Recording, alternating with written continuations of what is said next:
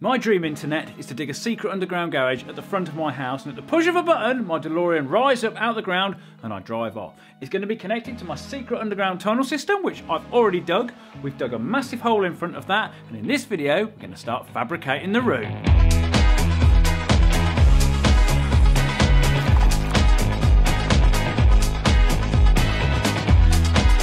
Way up internet and secret garage lovers, welcome to part 2. So, I've got a massive hole in my front garden, but before I go any further, nearly 7 million people watched the first episode and you're not all subscribed. So come on, give it a click, do the right thing. I'm destroying my front garden for you guys. Right, so we've got a big hole. We now need to start constructing a steel room within that hole. But of course, digging a hole makes a lot of mess. There is mud and stuff everywhere. We need to get that tidy up. That is our first job. And then at the end of the video, we've got a brand new bundle box and a 2023 colinfurze Christmas jumper. Right, come on, get the brush and dustpan out. I've got to clean this thing up. I just passed up a job in the city, sitting so pretty on my big white jet. Could have been the man your dad wanted in a pinstripe suit, but took my bags and left.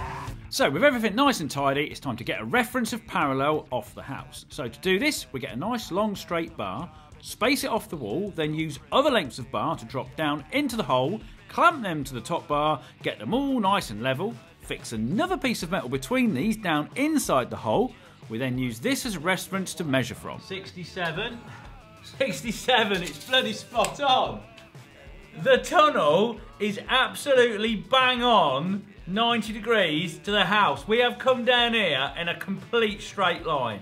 Like millimetre perfect straight line. So now we've got a reference, it's time to remove the steel that held back the last concrete pour for the tunnel, tidy all the edges up, measure the room and see if there's any rocks in places we don't want them. The man your dad wanted in a pinstripe suit, but took my bags and left. I just passed up a job in the city. That's a shot, isn't it? Right, overhangs are all gone. Room straight, walls are straight. Let's get some steel down. Let's get a floor in.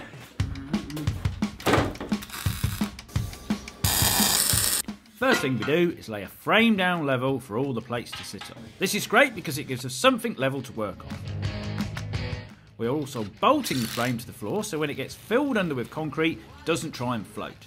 And then we add mesh to hold the concrete back. Now, before we go and put any plate walls up, we've got something to consider. Where I am standing here now is where the soakaway used to be for the house and the drive. And of course, there is going to be a drive still above me. It's going to rain, it's going to get water on it. That needs to go somewhere. So, the cracks in the rock, they pretty much go on for the whole entire rock seam. You can stick a hose pipe down them, run it, it does not fill up. So, what we've done, we've cleaned one of them out. We've stuck a bit of drain pipe down into the crack, put it up against the wall, and we will connect onto that at a later date. Right, with that sorted, what's it time for now, Colin? Time for some floor sheets.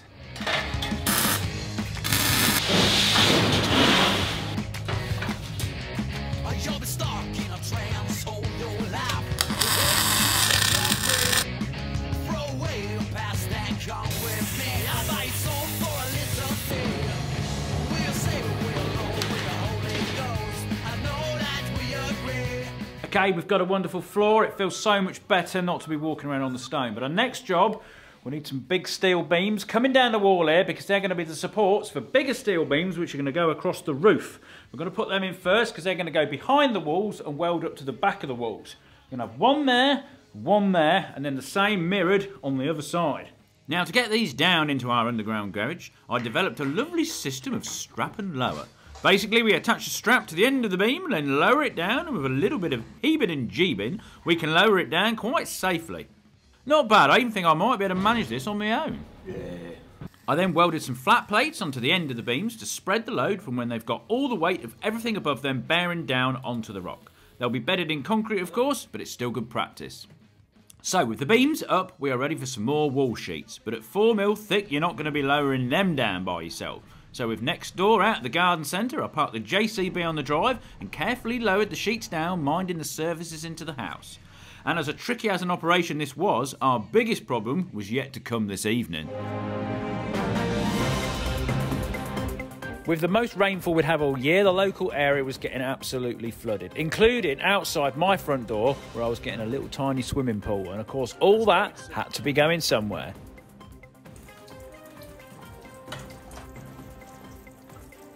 With a constant stream of water dripping in, it was time to lay out the buckets and hope for the best.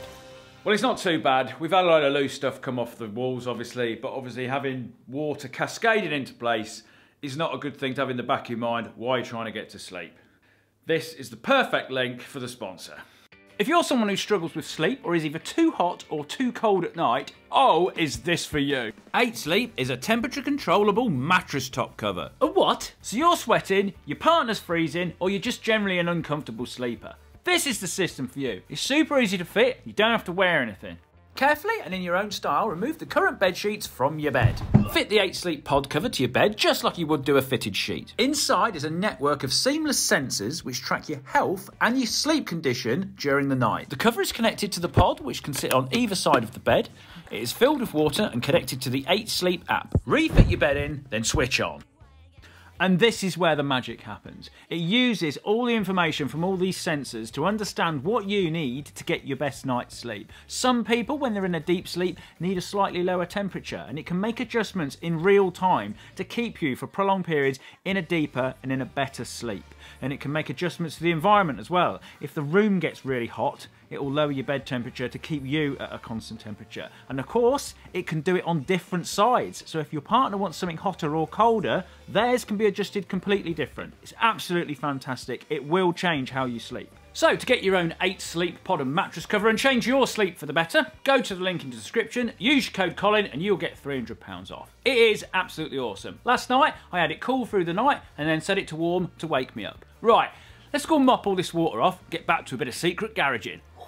So with the rain all mopped up and wiped down, it's time to start building this end wall to give ourselves a reference point to build all the other walls.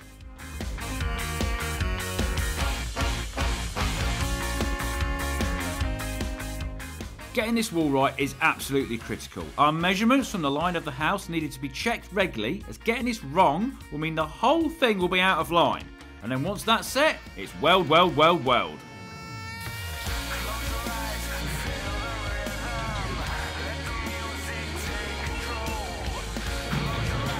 With even more rain expected, we put an additional tarp down, which seems to have done the trick. We've got a nice swimming pool outside my front door, but at least it's not come cascading into the garage. Okay, that wall's all fixed and welded. Excellent. Next up, we need to do this wall. Now, it needs to be dead 90 degrees to that one, obviously, or all our measurements are a waste of time. Now, the easiest way to find out if something's wonky or not is to measure the diagonal. So, I've been on the computer, drawn it.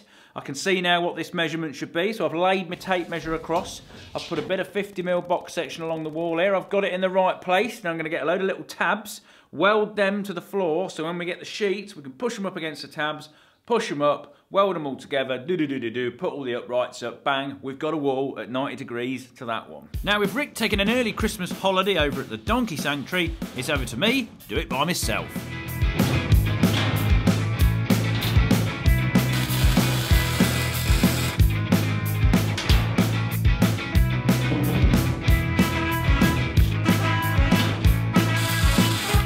Welded to the back of each wall sheet is what I call a concrete plate, which is a nice thin flat plate full of holes in it, so when the concrete comes down and swells around the steel, it goes through these holes and properly stitches the flat sheets of steel to the concrete wall block behind it. I will place at least one of these on each of the sheets, and they will always be behind the upright beams for strength, but also so you can't see the weld scorches coming through on the sheets and adding blemishes. Because we can't have that, can we?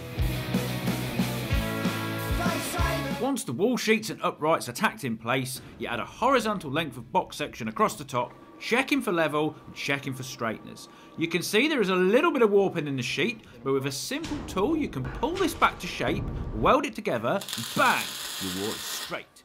We've got a wall! Yep, that's all sorted, that's all tacked up. Next job, we've got to get 2 RSJs and put down this side, same as we did over there. They've got to be parallel with those ones because, of course, there's going to be 2 big beams go across the top of them, and they want to run in a nice straight line. Without a tunnel to brace off this side, I found myself knocking pegs and pins into the clay and stitch welding it to the frame at the bottom. This is all good, it just will add reinforcement to the concrete when it goes in.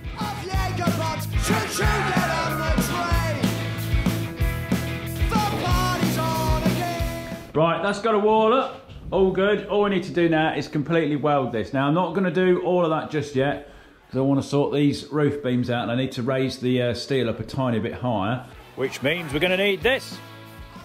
Roof bends. Best machine I've got for this is the Swag Off-Road Bender. I've clamped it down to the Siegmund mini fabricating table. This is really good because this thing's heavy, the wheels lock off on it, and it's a nice height so your arms don't ache. There is definitely some jobs you can struggle on your own, but this is one I definitely can't. So I've drafted in the person which you all go on about in the comments as the person you can't believe let me do this to the house.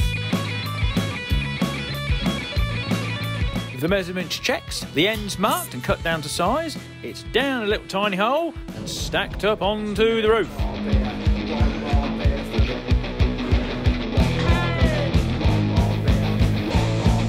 And then I forgot, I wasn't working with Rick. Oh. Colin! Feeling the pressure. I know you've been lifting it. What?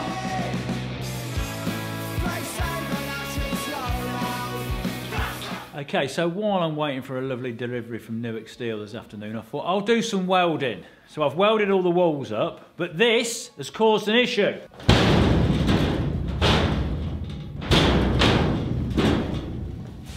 The floor is biscuit tin in there, and that is very irritating because it's like working in a blooming drum. Now, normally what you do with the floor is at the end, once everything's all tacked together, is you plasma cut some holes out, and then you can reach round and then you can weld all the centre of these sheets to that frame which you saw me build a while back. Now, I don't normally do that till the end because you don't want holes everywhere while you're trying to build everything, because obviously you can fall down and drop stuff, just a pain. But biscuit tinning is way more of a pain than a few holes. So I'm going to do all that now and do the floor bit. Yes.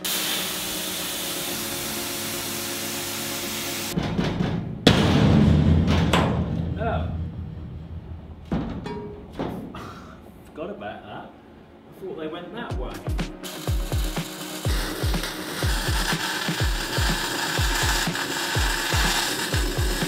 Check this out, look. This looks a bit weird.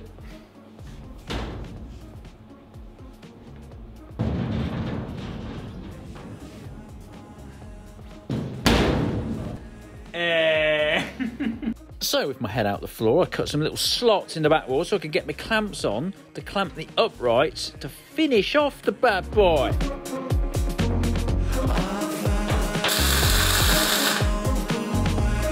Okay, with the back wall done, now I need to drop another roof arch down and then lower a roof sheet down somehow, pull it back up, sit it on top of the roof arches without them all trying to flip round on themselves, and then tack weld that to the back wall. Not sure I'm going to do this. Well, a winch strapped onto the telehandler tine sounds like a plan. This is great as it gives us a really easy method of moving the sheets up and down without anyone having to be sat in the telehandler where they can't see anything that's going on. And with the winch pendant being long, you can operate it from inside the hole.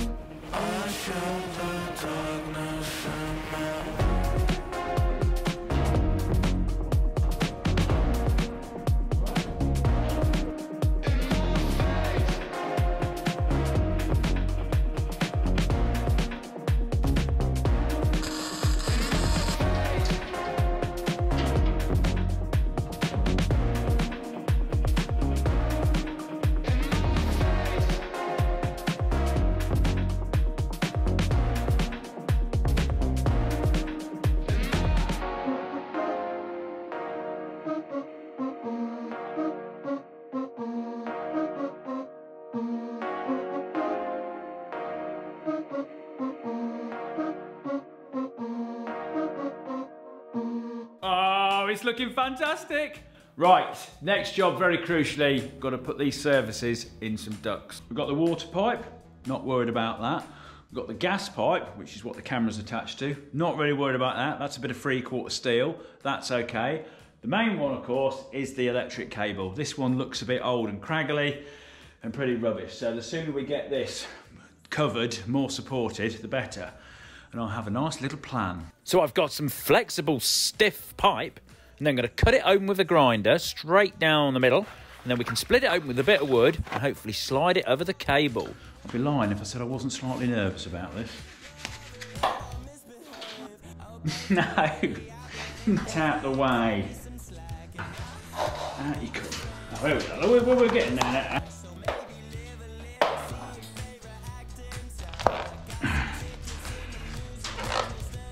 There we go. There we go.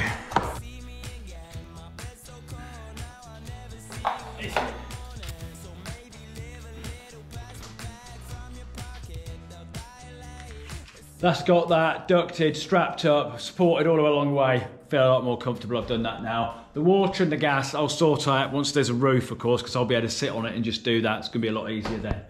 Right.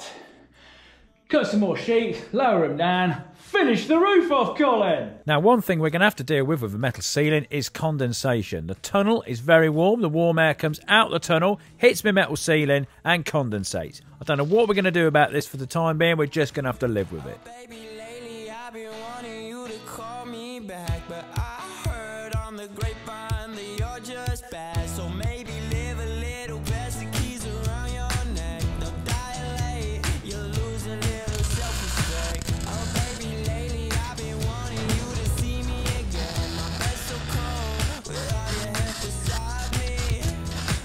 So, with the ceiling tacked together, it's now time to fully weld the seams. Until... Don't know if you can hear that. I've made my first mistake. While I've been welding the ceiling, the cold water pipe, of course in plastic's laying across the top of it. I've melted straight through it. Look.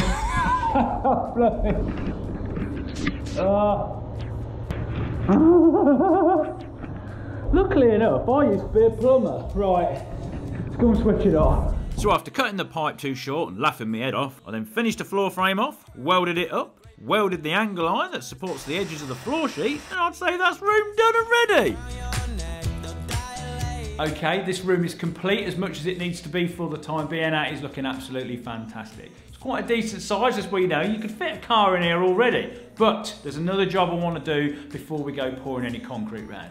I want to put the RSJ beams across the top of the roof so they properly brace the outer walls. Because concrete's heavy, and when it starts coming in, I don't want the room sort of like creaking in and warping and the roof going up or whatever. That will strengthen it all up, that will brace it up. So I've took the cover plate off the top. We've got a nice big 600 kilo RSJ to kind of swing in somehow. Now, before we swing the horizontal RSJ in, we've got to cut the vertical ones down so the horizontal one sits level, which is an easy task with a bandsaw and at the other end, the plasma cutter. Didn't have to look too far. Then with the 600 kilo beast swinging off the telehandler, it's time to delicately thread it underneath the remaining cover and onto our RSJ verticals. This was a little bit tricky. Could tell that she knew her fixings from her. Once in position, the RSJ was laid flat, so we have strapped a magnet to one end to pick it up to make it vertical. That was good enough for me. With the beam now vertical, it was down to the job of carefully manoeuvre it onto the vertical uprights ready for welding. Once in place, it looked absolutely fantastic. We sat down to talk. Until old Clumsy here went and knocked it off and got it wedged down the side and the magnet stuck at the bottom of the hole. This very much could have been a disaster. Fishing the magnet out was a pain, but luckily enough I remembered I'd plasma cut some holes inside which I could fish it out with. Then it was a case of swinging it back on the telehandler, trying to pick it off. My heart was in my mouth. If this thing drops off, we're never going to get it back. But we did. And I celebrated by stabbing a cone. Right, that's got one of them on. I think that'll do.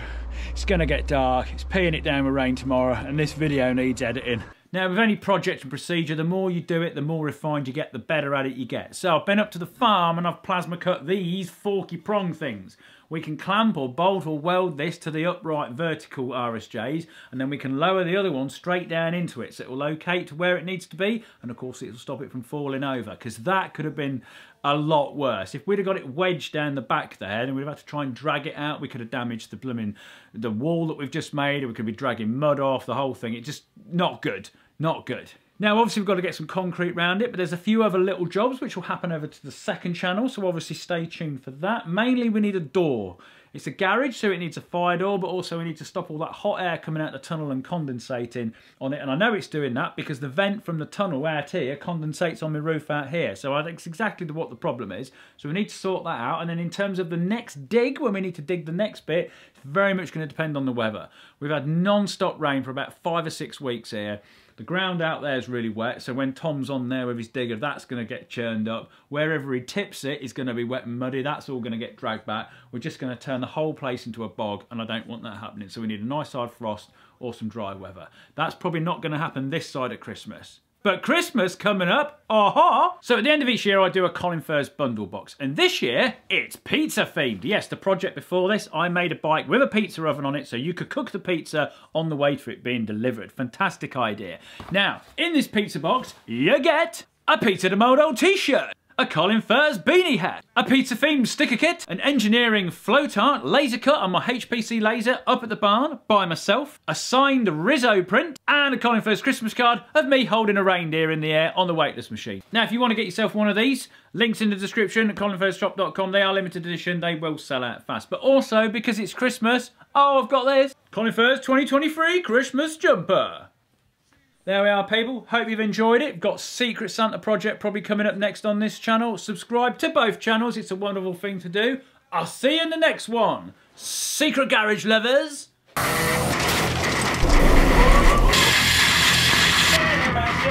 Yeah.